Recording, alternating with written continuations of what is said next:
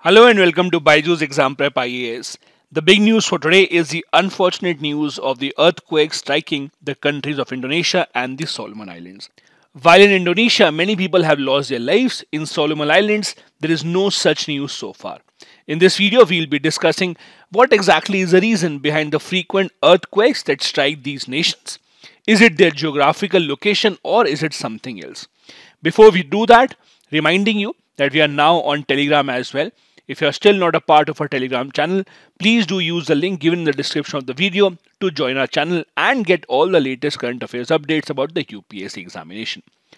Now, the news around the world is that Indonesia, specifically Java, has been hit by a huge earthquake that has killed over 160 people so far, and it has injured several times more. Also, this morning we also got news that the Solomon Islands, which is a Pacific island nation, has also been hit by a 7.0 magnitude earthquake, which has given rise to fears that tsunami may not be far away because of this earthquake. Now, let's first talk about Indonesia. Unfortunately, more than 160 people have reportedly been killed in Indonesia's West Java province. The epicenter, as per the experts, of this earthquake is near the town of Cianjur, which is in the mountainous region of Western Java. On the other hand, in the Solomon Islands, as I said, the earthquake just struck today morning. It was a 7.0 magnitude earthquake, which was greater than the one that struck Indonesia, but thankfully there is no loss of life that has been reported from the Solomon Islands.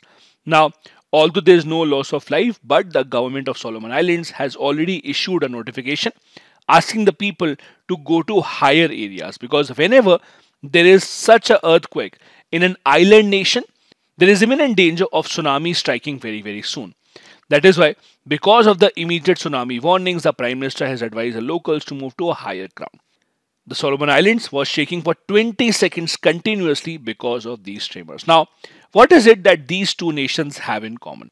That is the Pacific Ring of Fire. Now, I'm sure you have read this in Indian geography. This area, called the Pacific Ring, is considered as the area which has the most active volcanoes and the most frequent earthquakes in the entire world.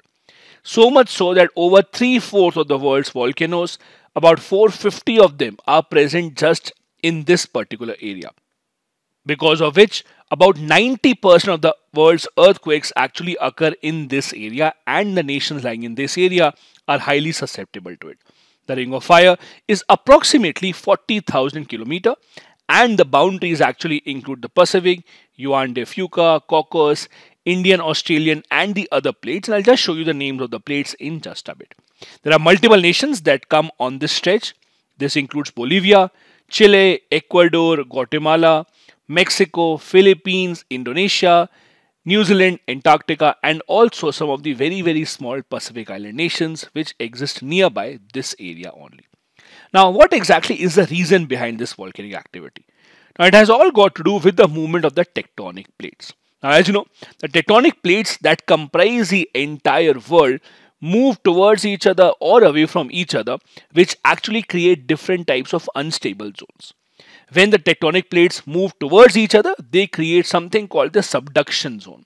Now, subduction zone is a zone where one plate, for example, if this is plate number 1, this is plate number 2, if both these are moving towards each other, one plate might go under and the other plate might go over. This becomes the subduction zone. Now, it is a very slow process, so much so that the movement of the entire plate is not more than 1 or 2 inches in the entire year. However, when this subduction happens, it actually rises the temperature drastically, leading to the rocks being melted and they become magma, moving towards the Earth's surface and thus leading to volcanic activities. Now, if you remember a few months back, this is exactly what happened in Tonga. Tonga also is a small island nation in the Pacific Ocean. It was in Tonga that the Pacific plate was pushed down below the Indo-Australian plate and the Tonga plate, which is why the molten rocks actually rose and it led to volcanoes. These Pacific Island nations, the small nations nearby this particular Pacific Rim of Fire, are highly susceptible to these kind of volcanic eruptions. These are the different types of plates that you might have heard of: the Australian plate, the Indian plate, Somalian, Arabian, Eurasian, so on and so forth. Now, there have also been certain recent research that has been conducted specifically in this area. The scientists have said that the Pacific plate, mainly because of which there is a lot of tectonic activity, is actually cooling off, means the temperatures are actually coming down. Scientists have discovered that the youngest parts of the Pacific plates are cooling off, meaning that the plate which was recently formed is now cooling down. Also, they are contracting at a faster pace as compared to the older parts of the plate. Also, the younger parts are the most active parts of this Pacific Rim of Fire. The younger parts of the plate are found in northern and in the western parts. Also, if you can see this diagram, look at what is happening here. This is plate 1 and this is plate 2. When these actually move towards each other, one plate is going below the other plate. This becomes a subduction zone. As you can see here, this is where the temperature increases.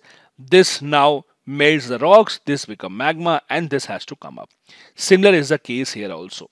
When these plates move towards each other, you will see that one plate would have to go underneath, the other plate would go up, and the rocks will melt here because of the increase in temperature. This gives rise to magma, and the magma will then go off and become the volcanic activity.